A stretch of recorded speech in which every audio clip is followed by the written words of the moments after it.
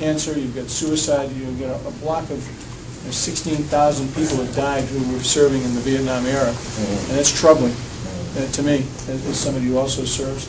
So I want to thank you all, people who have served. Thank you, people that love people that served. Thank you for serving as well, and obviously for what you do as well. It's so important. So I'm here. I can take a couple of questions if there are any questions from anybody. And then I'm just going to go and get a nice tour, and then check. Any questions? Don't feel obligated. Great. All right. Well, did you come in your pickup truck? Yeah, the truck is literally in the Capitol building right now in the parking area because I had a killer day to, but I do drive it. I often park it by the White House and just say, "Want to ride?" So people actually, it's pretty funny. I do park in front of the Capitol, in the side of it. Actually, if you're looking at the Capitol, I'm in the Russell building, and then there's a parking area right outside, and literally people come up and get pictures with it every day. It's like a tourist attraction. I'm actually trying to work out a deal where I can raise some revenue for the federal government and direct it back to the veterans, so we can. People are pretty excited about it. But thanks. Yeah, it's people say, well, did you do it just for the campaign? I have 207,000 miles. Okay, I couldn't do that in 4 months, so I did that for a while. I really enjoyed it, and knock on wood, it's running great. He's a young mayor. A young mayor. 37. Jeez, I'm getting old. Gardner is, Jerry Sandler was the former mayor, twice former mayor, 70s and then most recently.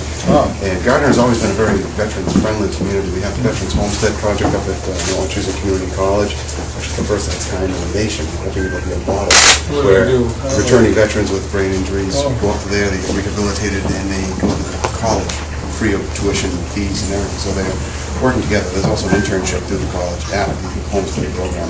And just to interrupt there, actually can have their families staying with them. That's the unique thing. They're all separate, very green houses. It's all geothermal and solar, and the families actually stay with them like that. So they get the uses of the college, and the college has the internship. That's great.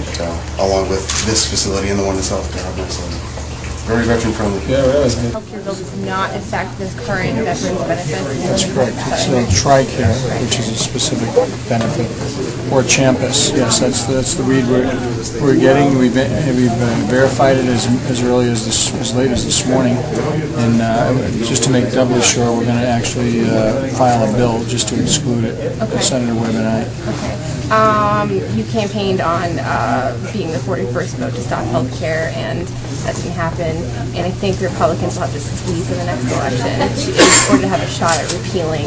What is the strategy right now? Well, just to correct you in terms of 41st vote, it wasn't to stop health care. It's I'm the 41st vote or I'm the 60th vote. It really depends on the issue right now, and that's how it'll be until the next election cycle. But with the health care bill in particular, it's not good for Massachusetts. It's going to hurt medical device companies. It's going to affect Medicare for seniors. It's going to raise people's taxes in a time when we need jobs.